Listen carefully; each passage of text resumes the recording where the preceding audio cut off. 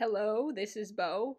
Are you stuck on how to wire an automation joystick to your PLC for your latest automation project? Or maybe you're someone who has experience with Arduinos and Raspberry Pis, but you're just trying to understand how wiring works for industrial automation PLC controllers. In this video, we will help you understand how to wire your joystick to your electronics PLC project, how to differentiate between a digital versus automation relay joystick, how to attach wires to each other to create branched electrical connections, and lastly, how to attach wires to screw terminal connections. Let's say that you have a PLC controller, a power supply, and an automation joystick. How do you wire these together? Well, first you connect the 0 volt, also known as ground or negative, from the power supply to the Click PLC negative terminal, as shown in black here, and the 24 volt positive VCC from the power supply to the Click PLC positive terminal, as shown in red.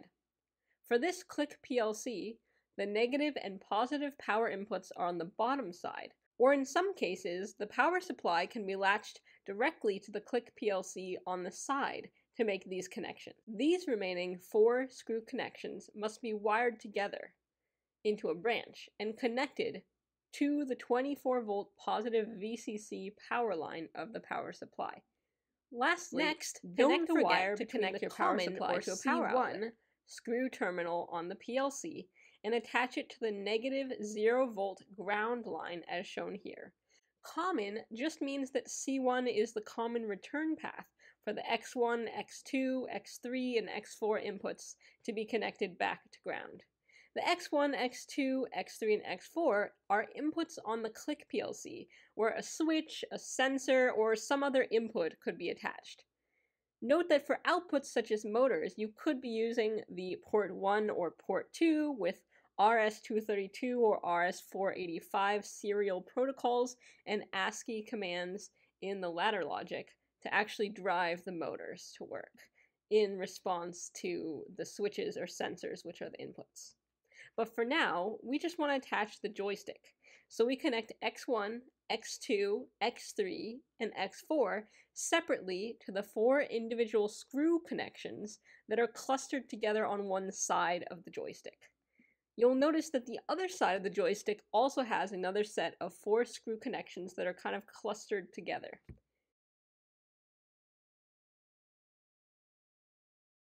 Usually, a wall outlet has 120 volts of AC power in the USA. So this power supply, in this case, is converting the AC 120 volt to a DC 24 volt. Typically for a power outlet, the shorter top prong is the hot or live L connection. The top longer prong is the neutral or N connection, and the bottom middle larger half circle prong on the outlet is the ground connection. If you're taking apart an existing power cord, for example, that has AC power and plugs into the wall outlet, choose the type that has round wires since they usually are also marked by color, where white is neutral, black is live or hot, and green is ground. And you can use a wire stripper to pull apart these 3 different wires from the power cord.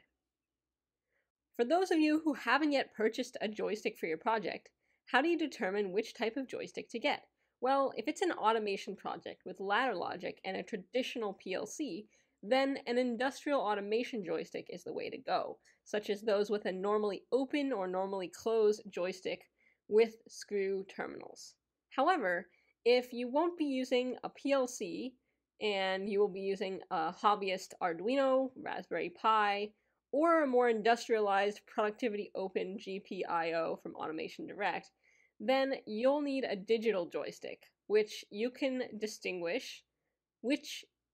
be distinguished based on the fact that it has a VRX, VRY, and SW connection. Note that the Productivity Open GPIO from Automation Direct can be used with either the digital or the traditional automation joystick types, depending on what modules you buy. Are you having trouble figuring out how to connect the wires together in a branch? If you're prototyping a project, you can start with the Adafruit snap action connectors. For a more robust connection, you could use soldering and solder wires directly onto a pin header with melted metal. I have other videos explaining step by step how to solder and what supplies you need for that. Or you could use a distribution terminal block. If you do, make sure that the inserted connections are all electrically connected to each other. And lastly, if you're a super beginner and not sure how to connect wires to screw terminals, if you're a super beginner and unsure how to connect wires to screw terminals, I do also have additional tutorials posted, such as this one, explaining how to connect the wires to the terminal connections. Also, I wanted to acknowledge the Aviator, which is a YouTube channel that I personally found, which helped me learn originally how to wire four-way joysticks myself. Thanks for watching, and feel free to leave comments if you have specific YouTube tutorial requests or different videos that you would like to see next time.